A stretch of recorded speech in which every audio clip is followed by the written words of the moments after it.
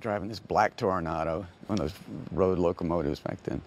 And I'm thinking, well, you know, it's just not meant to be. And I get about 5 miles from there, and all of a sudden I hear, and it was like, it's coming at me. I've got they didn't have iPhones. I didn't have a pencil or paper. So I'm thinking, well, that's kind of catchy. And so as I got closer to the parking lot of where we were rehearsing, I started hearing the other parts. And I was like, come on, come on, come on, let's get there so I'll remember it. And I parked the car, ran in, and I said, Chuck, play this. Do, do, do, do, do, do, do, do. And when it comes to this part, now go down a step to C. And within 10 minutes. It was very quick, yeah.